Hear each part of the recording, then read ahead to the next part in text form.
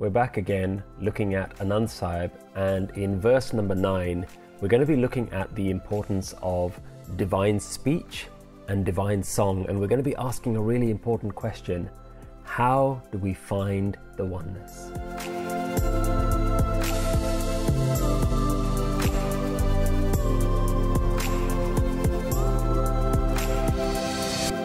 The 9th verse begins, "Come, beloved saints, of the describable let us speak. Let us speak of the indescribable. By which door is it obtained? Body, mind, wealth, surrender all to the Guru. By accepting divine will it is obtained. Accept the divine will of the Guru. Sing the eternal message. Says Nanak, listen saints, speak the speech of the indescribable." So here in this 9th verse, Guruji is now addressing the spiritual masters, the spiritual seekers, and Guruji is asking, making a request, please, can I spend time with you? Please tell me more about this divine experience. Guruji starts by saying, Avo sant pyare ho, akat ki karhe kahani. Come, beloved saints, my dear saints, let us speak of the indescribable. So it's a request for a community, and Guru is showing how important it is to have a community where you can sit and discuss and have discourse about spiritual matters. How do we meet up on a regular basis? How do we prioritize this within our life? But Guruji acknowledges something. Guruji acknowledges that what we're talking about is something that is akat, something that is completely indescribable. So Guru knows that the discussion that we're about to have is of something that can't really be put into words. And so what is it that we're doing? What is the purpose of trying to describe something that is so impossible to describe? How can the fish describe the entire ocean? Why would it even try? How do you describe something that was there before time, before everything existed, something that is there now throughout everything but can't be seen, can't be tasted with our tongue or smelt with our nose, we can't see it with our eyes, we can't hear it with our ears? What are we trying to do? What's the purpose of having a conversation about this oneness that seems so indescribable? Now, the Guru has always understood that even though it is something way beyond the understanding of the human mind, we're not having the conversation to try and define it, or to try and get clarity, or to try and explain what it is in its fullest extent. Guru knows that this is not possible. No matter if you get the greatest minds together or the greatest spiritual leaders together, you're never going to be able to fully describe it. But there's so much value in sitting and still having the conversation about it, because in talking about it, you almost get to start tasting what it tastes like. You get to have the experience of what it is like to live with that divine experience. So the Guru knows how important it is that even though it's something that we can't fully describe, it's really important to have that community and have that discussion, that discourse on this indescribable thing. Because remember, nothing you say is going to be a full description of it. Think about it. We talk about this divine as being something that's really grand, and yet, even though it's so vast, it's still in the smallest of things.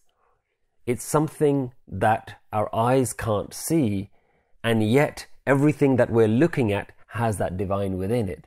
So there is this beauty that comes from talking about these things, because in talking about it, the learner, the seeker, learns how to start molding their mind in order to be able to recognize what they once thought was just a tree or a bird or another person or the air or the wind. Now the discussion with the spiritual masters allows you to see, oh, I've been looking at it the wrong way. And most importantly, you learn how to see yourself. I always think of myself as just me, this person that lives in this body that's this many years old and has this many things in their life. And I always thought that this was me. But when you sit with the ones who are greater in their spiritual journey, in their spiritual progression, you get to understand the way to look at the world and the way to look at yourself. So sitting and discussing is so important. And when you sit and discuss, really it boils down to just one question, because we can't define it, we can't explain it. So there really is one question that's the only question worth asking. And Guru explains in the next line, let us speak of the indescribable, karhe kahani akat keri, kit dware paye, by which door is it obtained? How do we find it? And this becomes the most useful conversation worth having. And the Guru is trying to clarify that we're not talking about philosophizing. We're not talking about sitting and trying to just get ideas of what it is and what it's like and debate, is it like this or is it like that? And sometimes you see people who read a lot of spirituality like to engage in spiritual debates and arguments. Is God like this or is like that? Are you allowed to do this or are you allowed to do that? What's the best way to live your life? And the spiritual teachers and the Guru is saying that when you sit with the spiritual teachers, the spiritual masters, really there's only one conversation worth having, which is, how do I find it? How do I live it? How do I taste it? And time again, this same question keeps coming up. At the beginning of the Japji Sahib, Guru Nanak Dev Ji is also asking, what is the way of truth? How do I break falsehood in my life? How do I obtain it? We hear this question around, what words can I say? Moh ke bolan boliye. What can I do? What action can I do? So the most important thing is to ask the question, what am I doing that is going to get me closer to this divine understanding and this divine experience? So if we think that sitting and talking and discussing about these spiritual matters and learning how do we live this life is so important, then the greatest saint that you have access to is the wisdom of Guru Granth Sahib. It's already there. The wisdom is already there. The conversations are already been happening. So you need to think about it. When did you last ask your Guru, how do I obtain this oneness? We always have a relationship with this Bani, with this wisdom. We might bow down to it, but when did you ask the honest question, how do I find it? And in the next line, the Guru gives the answer as well. The Guru says, Tan man dhan sab saump gur ko, hukam maniye paye. Body, mind, wealth, surrender all to the Guru. By accepting divine will, it is obtained. And we'll see throughout the Anand Sahib, and in fact throughout the whole of Guru Granth Sahib, the whole of the spiritual scripture of the Gurmat has really just one wisdom again and again, hukam, acceptance of divine will, accepting what life is doing is the way. Hukam maniye paye. When we begin to accept the system of the universe, when we begin to accept life as it is, reality for what it is and not what we think it should be in our delusional minds, when we start to live life and flow with the river of the universe and go in that direction, the Guru is saying that is how paye, you will find this divine experience. And we see this echoed right from the beginning of Guru Nanak Dev Ji's lessons, right in the beginning of Japji Sahib. Kiv sachiara hoye, kiv kure tutte pal. He asked this question, how do I find the way of truth? How does the wall of falsehood fall? And the answer that was given was the same. Hukam rajai chalana, walk the path of divine flow. Nanak, that which continues to be written. So this idea of surrendering, tan man dhan sab saump gur ko. Let's understand this a little bit more. Sometimes when we talk about surrender your body, your mind and wealth to the Guru, straight away people start thinking this sounds a little bit cultish. This sounds like there's some cult leader out there who wants all of your money and who wants your body and who wants you to not think for yourself. But we need to go back to our original understanding of what the Guru is. The Guru is not a person. There's no person here that you need to give your money to, your mind to, your body to. So we need to understand this a little bit more. We're not talking about a physical surrender of giving up something else. The Guru really doesn't want your money. The Guru doesn't want your body or your opinions. And we've seen this message time and time again, even within Anand Sahib. We see in verse 2, Guruji says, Sabna Galan Samrat Swami, the all-powerful master of all things. So here, it's important to understand that when we're talking about surrender to the Guru, this line talks about surrender your body, mind and wealth to the Guru. We need to go back to our original understanding of the Guru. The Guru and the oneness are exactly the same thing, because in verse 2, it talks about the master of all things. Surrender your body, mind, and attachment to everything. So how do you do that? Guru is not talking about giving your body away. Guru is talking about your attachment that you have to your body. Remember what the whole of Anand Sahib is about. It's about how do I live bliss? Remember the question that we've asked at the beginning of this verse. How do I find it? I know what my life is. I know what my ordinary existence is like. I've lived that. I've done that. I've done the worldly thing. I've tried happiness and bliss through every other method. Now, Guruji, how do I find real bliss? And Guru has given the answer, surrender your body, mind and wealth. What that means is give up your idea that this belongs to you. The idea needs to change. You need to mold your thinking that your body belongs to you. That sense of ownership is something that we need to change, and the attachment is where all our problems lie. So in order to surrender your body, your mind, your possessions, Guru is really talking about surrender your attachment to these things and be free of ownership of them. And when you're free of the idea that you own these things, then some of the problems that are associated with these things are also start to fade away. There's a beautiful line from Guru Nanak Dev Ji elsewhere in Guru Granth Sahib Ji. And he says, Jab asa andesa tabhi kyo kar ek kahe. As long as there are wishes, there are worries. So how will oneness be spoken of? Asa bhitar rahe nirasa, to Nanak ek mile. Among the wishes, remain desireless. Then, O Nanak, oneness will be obtained. So the message here is very clear. If you break your desires, if you break your attachments, that is how you're going to find something greater. As long as you identify that I am me, I am this body, I am this mind, I am this experience, then you are limiting yourself to a very small version of you. The wave only identifies as itself as a wave. As long as you see yourself as the wave, you will have a very short, limited, small experience of life. And here the Guru is trying to educate you, the wave, that you are not the wave. You are the ocean. In fact, the ocean is the wave. There is no you.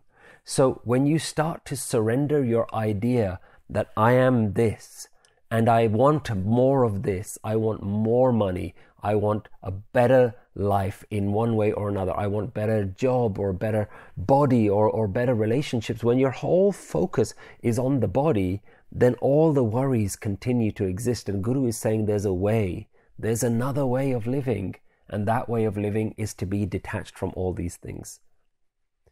The next line Guruji goes on to say, Hukam maniho Guru kera gavo sachi bani.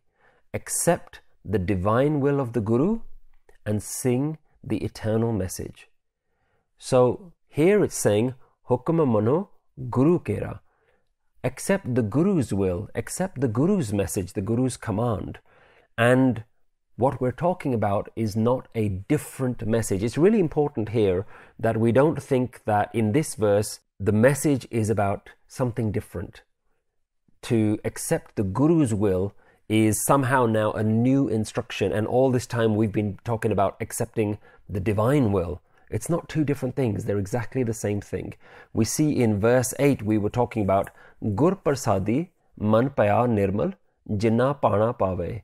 By the Guru's grace, their mind emerges pure, who is pleased with the divine will. So we see this message again, time and time again.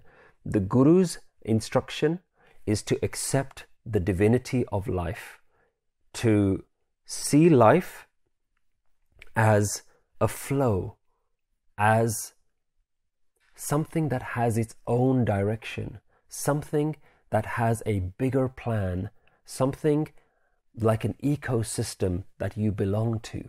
Life is the grand ecosystem, and you are a very small part of that. But you are a part of it. You're a part of something much bigger. So we need to understand that the purpose of all spirituality is like the wave, realizing it is the ocean.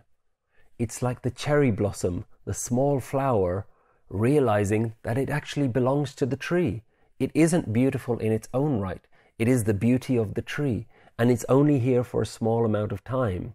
If you've ever seen cherry blossom, they look so beautiful when they come up in springtime, and you really appreciate, wow, the same tree that we've been looking at all year round for this very short period of time is now bright with these amazing pinks and white colors, these beautiful flowers. Each individual flower is like you, your life.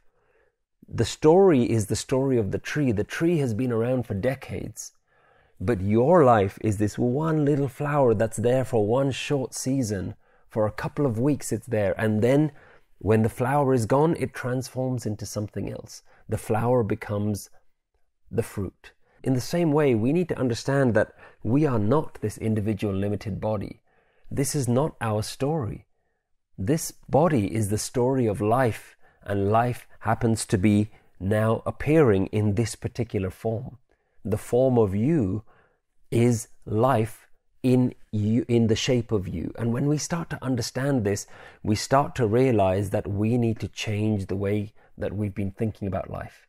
We need to now flow with the wish of life itself, because it's really not our story.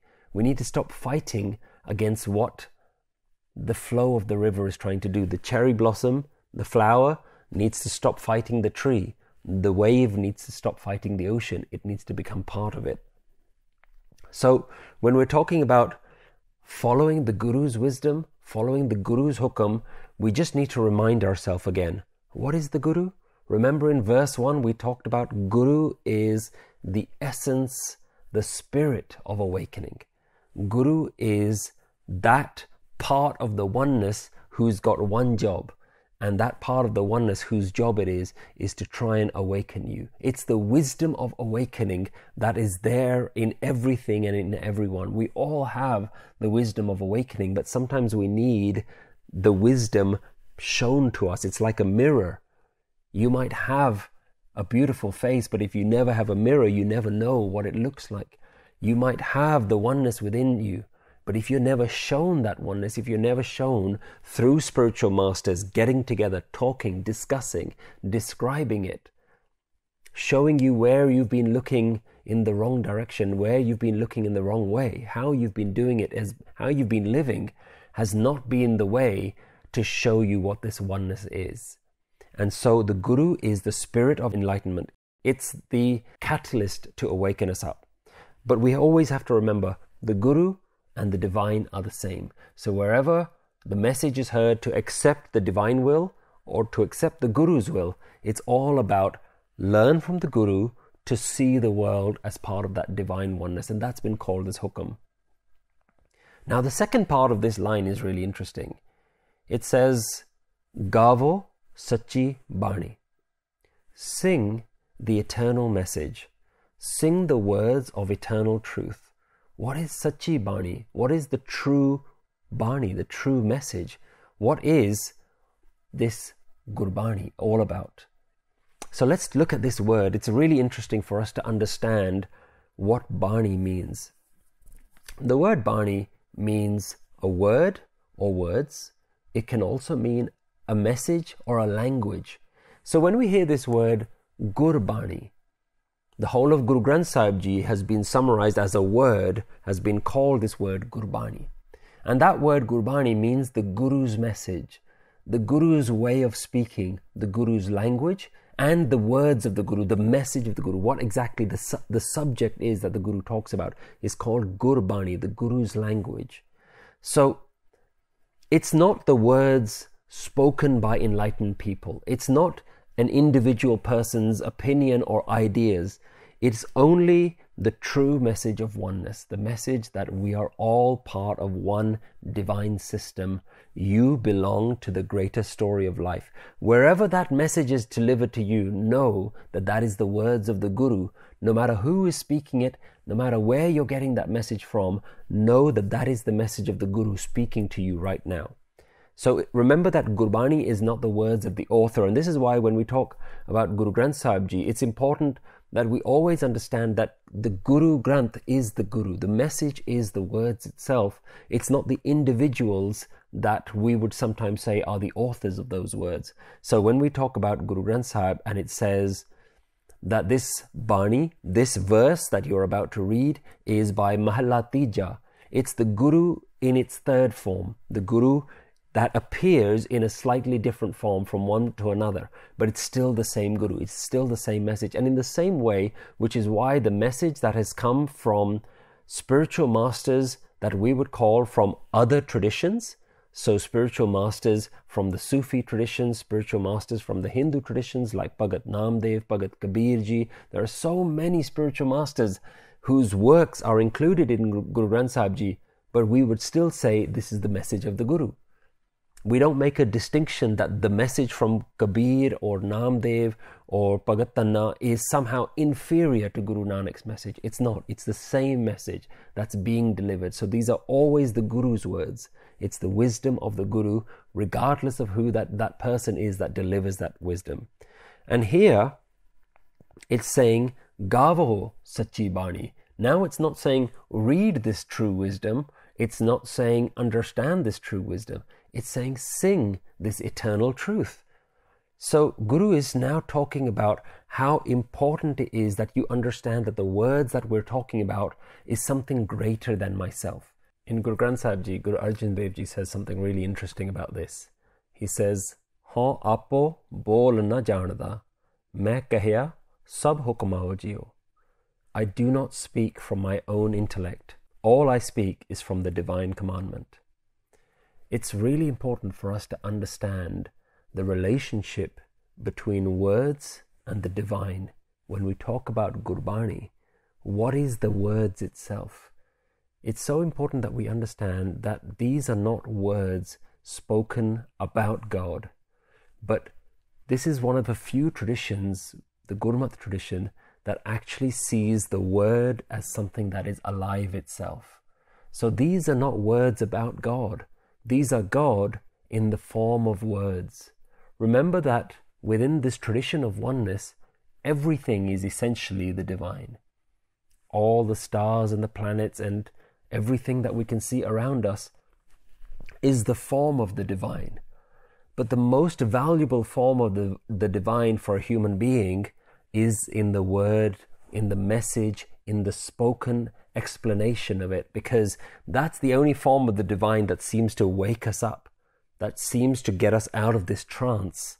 So the divine in all its wonderful shapes and forms is essentially a oneness that has many different styles and colors and sizes. And one of those varied forms is in the form of word. And so this is where any part of the oneness that is able to awaken you is called the Guru, that awakening element of the oneness itself. So it's really important that when we look at the words of Gurbani, you understand what it is that you're engaging with. You're not engaging with words about God, but rather God in the form of words, the oneness in the form of words that can awaken you to see the oneness itself. So we understand this Gurbani, the message, the Guru, as the eternal voice, the voice of the source itself. In Guru Granth Sahib Ji, there's a really important message that comes up that says, Satgur ki Bani Sat Swarup hai, Gurbani Baniye. The true Guru's Bani is the existing form of the divine. Through Gurbani, one becomes that divine form. So, Satgur ki Bani Sat Sarup hai. The word, the message, is the form of the divine, and through that message, we also become that divine itself. So notice what the Gurbani is trying to do to you. It has the ability to transform you from the wave to the ocean. The word, the message, has the ability to transform you from individuality to universality, to totality. You begin to understand that you are not the individual. You are not the limited body or the limited mind. You are the expanse of the universe itself. You are that oneness, or more accurately, that oneness is you. And the message here is, when you've understood this, when you've sat with the divine masters, when you've understood, or when you've gone into the habit of constantly surrounding yourself with this message, then the instruction is Gavo Sachi Bani. Sing this message. The instruction now has moved from just purely reading it, purely understanding it, living it, to now making your life a part of this divine song. So it is about surrendering your mind, your attachment, accepting the oneness, and now singing about it. We need to stop at some point in this spiritual journey always seeking God, always looking for it, trying to think, how am I progressing in my spirituality? Remember, in the beginning of this verse, it says, how do I find it? Come, saints, tell me, where do I find it? Where do I look?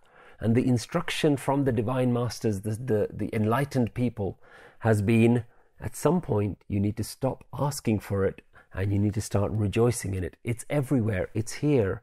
And in the very words that you use to understand it, turn those words into a song. So Guruji is saying that we need to make our life into a divine song. And we've seen this message time and time again. From verse 1 itself, we saw all about turning your life into a song. And this is such a beautiful way of living life, because we start to see that all of life is a flow. The whole life is a melody, a harmony, an orchestra of beautiful sounds, and the orchestra is changing, and sometimes it's very calm, the melody of life, and sometimes it goes up and down and things start to change and we don't know what's going to happen next. It's this beautiful sound of the universe, and it's saying, if you can begin to understand life as a song, and you go with that song, you sing along with it, then the Anand, the bliss of life, the bliss of that song that is all around you, starts to become your lived experience itself.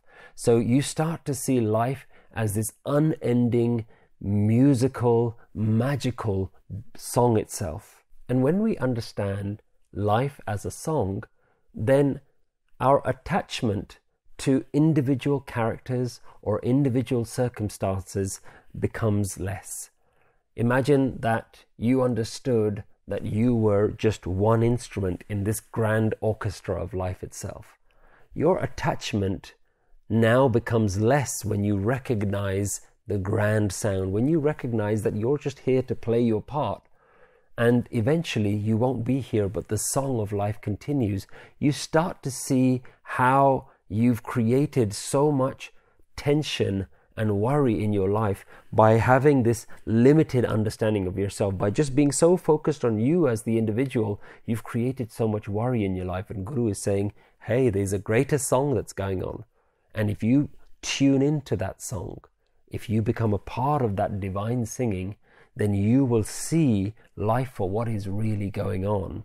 And you start to surrender your own attachments, and you just start to flow with the beauty of life itself. And when you sing these divine words, your life becomes a divine song. And this is so important, that you need to start making your life into a song, into a melody, because it really is. There's so much beauty in your life, and what we do is we so easily fall into the trap of only seeing the problems in our life, only seeing the things that we want to change and make better. But very rarely do we sit back and just think, wow, look how much there is. Look how much is going on. We saw this in verse 7. Guruji said, Andro jinka moh tutta, tinka shabad sache savarya. Those whose attachments have broken from within, through permanence, their word is perfected. Remember, we talked about how the things that you talk about change. The way you speak changes. And Guru is saying that if you tune into the divine song, your life becomes a song, your words become a song as well. So it's so important that we look at the structure of this verse and we understand what are the messages that we're being given. The first message was spend time with spiritual masters to understand how do we live our life. Then we understand that we have to break our attachments, tan, man, dhan. We have to surrender how we attach ourselves to life itself, how the wave has always thought it's a wave. You need to surrender that way of thinking. There has to be a willingness inside you that says, I'm willing to be more than I am. I'm willing to understand myself as part of the bigger story. I'm willing to give up the limited part of me so that I can feel and experience the unlimited side of me. And so Guruji is saying, break your attachments, surrender. What the Guru is saying, give it all to the Guru, and says, you know what, my body belongs to you, my mind belongs to you, life belongs to you, because in reality, of course it does. The wave just finally wakens up and says, of course, everything belongs to the ocean. I was never the wave. I've never been this wave. This has never been my story. It's always been the story of the ocean. The ocean is the wave. The wave isn't even here. All there is the ocean in various forms, in various shapes. And sometimes, of course, it's going to go up and down, and sometimes there's going to be a storm, and sometimes there is going to be times where it feels like it's too difficult. But if you step back, see the bigger picture, then you always notice that the storms calm down, life will always mellow out. You will always be able to get into a space of tranquility, but you have to be willing to let go of your attachments of yourself, attachments towards the story of your own life like it's the most important thing in life. You have to break that attachment. And when you can start to turn each moment into a joyful melody, when you start to truly rejoice and sing, then it sets you free. Song leads to salvation. Song and singing leads to your freedom, to your liberation. When life becomes a song, when your birth and death becomes a song, then everything in between it is also part of that divine song. So every gain, every accomplishment, every loss, every tragedy is no longer yours. You are no longer the owner of any of these things. It's all the tragedy of life. It's all the gain of life, the accomplishment of life. Nothing belongs to you. Because you realize that everything is no longer your possession. It's like God's possession and it's God's problem. I like to think everything is good because everything is God. Everything is part of this oneness. You know, when you have teenagers at home, sometimes they put a sign outside their door that says, my mess, my problem. And really that's a message to the parents that's saying, don't touch anything. Everything in this room is for me to deal with. I don't want you to clean up my room. But when we become adults, everything becomes our mess. We don't just limit it to one thing. The whole world becomes our problem. Even if there's things on the other side of the planet that we can't do anything about, we take on the worries of it. We start really thinking about what do we do about that, and isn't it so terrible that this is happening and that's happening. And of course there are terrible things that are going on in the universe all the time, but you're not going to fix them from a state of agitation. If you're able to do something about it, by all means do. But do something or don't do something, that isn't the point. The point is, are you in your bliss? Are you in the right frame of thinking? Are you able to understand that you aren't the center of the whole universe? Are you able to understand that this is just part of a bigger story of life? And life has a way of dealing itself. It's not that you don't have to do anything or you don't have to try and fix anything. It's about don't take life so seriously. There's a great sign that I saw that said, don't take life seriously because nobody comes out alive. You're never going to come out alive. That we all know how this story is going to end for you and me. And we don't really think about it in that way. We don't really understand it. So we think that while I'm here in this limited time, I need to just solve all these problems. But the Guru is saying, really, there's only one thing for you to do. There's only one problem for you to solve in life. You need to recognize that you are part of something greater. Because the opportunity for a human being, by the divine teachers have always told us this, look, everything is part of the oneness. The trees and the animals and birds and rocks and waves and oceans, everything is part of the oneness. But the human being has a separate duty to all of these, because the human being has the capacity to sit back and experience it. The human has the ability to connect with it in a way that other plants and animals can't. And the reason is because you have a mind. Now the Guru is saying, and all the spiritual teachers are saying, transform your mind, see this as an opportunity for what it really is. In this lifetime, in this body, you have an opportunity to connect with what you are a part of. You have the opportunity to see something so much greater, and you realize what life is really about.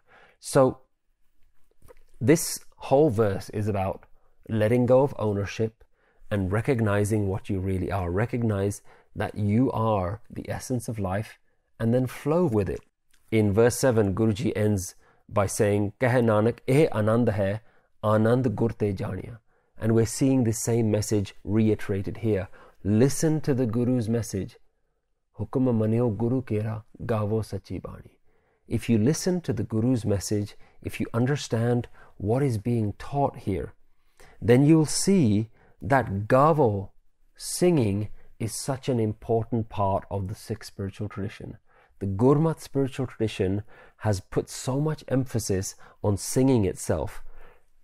I don't know if you've ever thought about this, but Gurbani is structured by song. If you think about Guru Granth Sahib Ji, for those of you who are familiar with it, Guru Granth Sahib Ji could have been structured in any way. Really, it is a book of songs. It is a Granth. It is a huge manuscript with so many different messages, all assigned to music, all assigned to poetry. There's no prose. There's no chapters that are just explaining one subject by another. And the whole of Guru Granth Sahib, even though it has so many different songs, could have been categorized by subject. It could have been categorized by, here are all the verses on anger, and here are all the verses on oneness, and here are all the verses on death. But Guru didn't do that. How did Guru categorize all of these? Guruji did it by song. It has been put into music. So every chapter in Guru Granth Sahib is really just a different melody, a different song. So you start to see how important music is to Guru Nanak's spiritual tradition. Look, his best friend that he traveled all around the world with was Bhai Mardana, was a musician. And every question in Guru Granth Sahib Ji has been answered so poetically, so musically. So whenever Guru Nanak Dev Ji was given a question, he didn't come up with an answer. He said to Bhai Mardana, he said, start playing your instrument because the answer is coming to me in a song. And the answer would always be delivered as music, as melody. So there's so much in Guru Granth Sahib Ji that is attributed to song. The very beginning of the Guru Granth Sahib Ji is Ik Oankar, is this divine sound. You're explained the oneness through a sound. The end of Guru Granth Sahib Ji is Ragmala, which is the categorization of all the different melodies in Guru Granth Sahib Ji. So there's so much that we understand that Guru Nanak Dev Ji was not just a speaking Guru. In fact, Guru Nanak Dev Ji was a singing Guru. And if the Guru of this tradition is the singing Guru, then we understand that our path is singing. Song becomes the most important part. Song is the method of Guru Nanak to enlightenment. And we need to sing so deeply the divine song that the singer disappears and the song appears. We've got to sing so deeply that we just get lost in the melody of that song. And I'm talking about both physically singing, but more importantly, what we're getting with Anand Sahib Ji is it's not just about physically singing, it's about making your life into a song. So Anand Sahib isn't just the song of bliss. Anand Sahib is showing us that song is the way to bliss. That if we just let go of life, if we just rejoice, if we sing, we will begin to feel how beautiful life can be. And this becomes Guru's answer to the question, how do I find it? Let go, surrender, surround yourself with knowledge, and sing. This is the way to bliss. Answer these questions either by yourself or in a group. Is it important for you to meet and discuss spirituality with others? What do you feel is the relationship between Guru and the Oneness? How can your life become a song? What can you do to surrender your body, mind, and wealth to the Guru?